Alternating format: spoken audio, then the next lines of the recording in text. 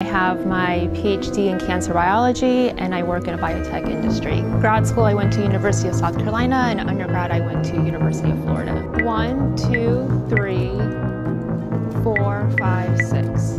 2, me, I don't know. PhD, cancer biology scientist. I work in a biotech company. We make COVID-19 testing kits, stuff like that. And then 6.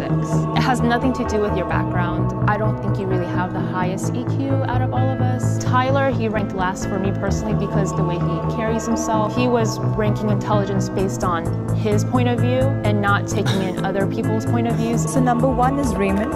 Number 2 would be Kaylee. Number 3 will be Tyler. And number 4 would be Shada. Number 5 is Sean, and number 6 is Maria.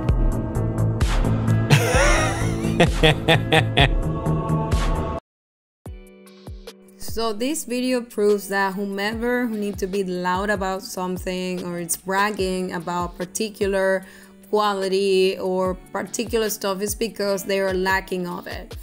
That doesn't mean that just because she got the lower score that she's not intelligent per se, but she was showing some attitude that, in my opinion, shows a lack of EQ, as she was saying, that is emotional intelligence. Like, she was judgmental, and she was basically describing herself when she was saying, like, I won't rate somebody according to my bias and all the stuff, and that was basically what she did. Just because Tyler didn't have a degree, all of them assumed that he was the less smart person in the room, when the reality is that the fact that he was working from the Marine shows that this guy had a big ability to use his intelligence, making decisions, and all of this stuff.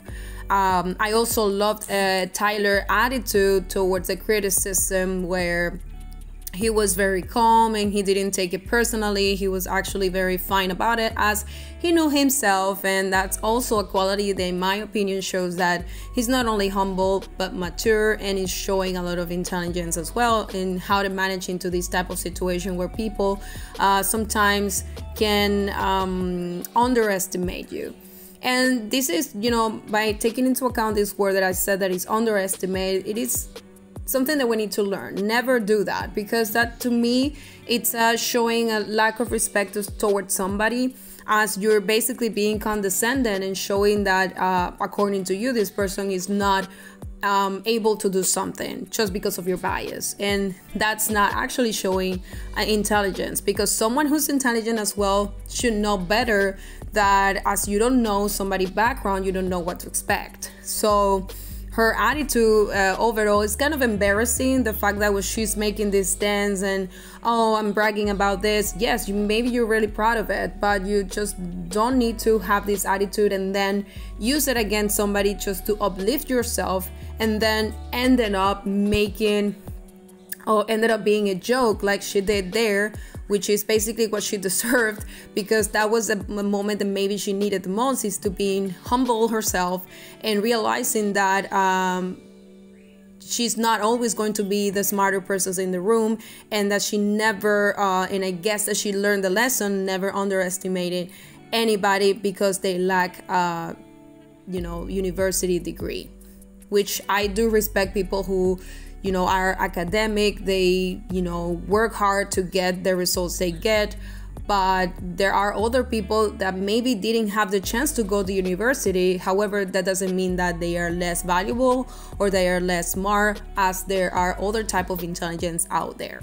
So I would like to know, do you think the IQ test actually represents the intelligence of a person in general?